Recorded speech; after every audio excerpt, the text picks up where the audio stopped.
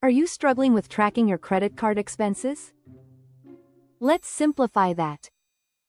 QuickBooks Online makes it easy to manage your credit card charges. This ensures you never miss a transaction.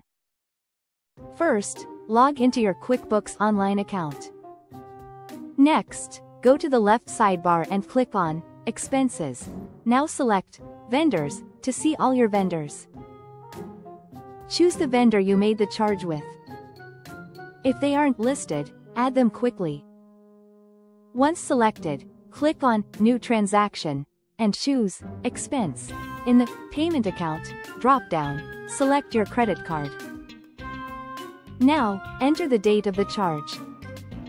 Next, fill out the Amount field with the total charge. Add a description detailing what the charge was for. You can attach a receipt, which helps with documentation.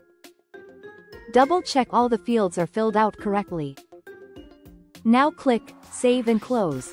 You've successfully entered your credit card charge. Doing this regularly helps keep your finances organized.